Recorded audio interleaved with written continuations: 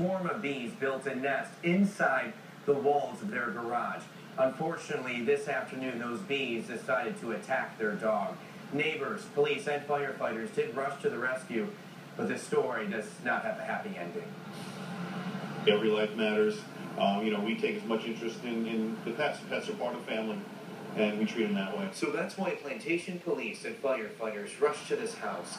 Someone called 911 saying her neighbor's dog was swarmed by bees. Another neighbor, Stan Selesky, saw the bee attack from his home. How did the dog look? Looked pretty bad. Looked pretty sad. The dog's owner tried to control the swarm, but she ended up getting stung too. A plantation police officer also got stung multiple times once he arrived. He was just swatting all the way. So he was being attacked too. Oh, yeah, he was in bad shape. As you've seen this video provided by Plantation Fire Rescue, crews started spraying the dog and the dog owner's home with foam.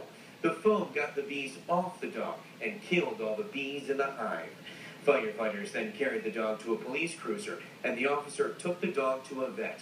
Unfortunately, the dog, the 2-year-old American foxhound named Baby Doll, had to be put to sleep. Her owner, Ted Gazelle, wasn't home when Baby Doll and his wife were attacked. He's just relieved his children weren't attacked too.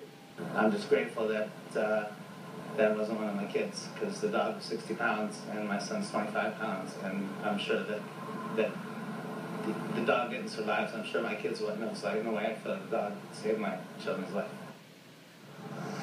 So he's grateful his children are okay and grateful for all the help from firefighters and police, but of course still very much saddened by the loss of his dog.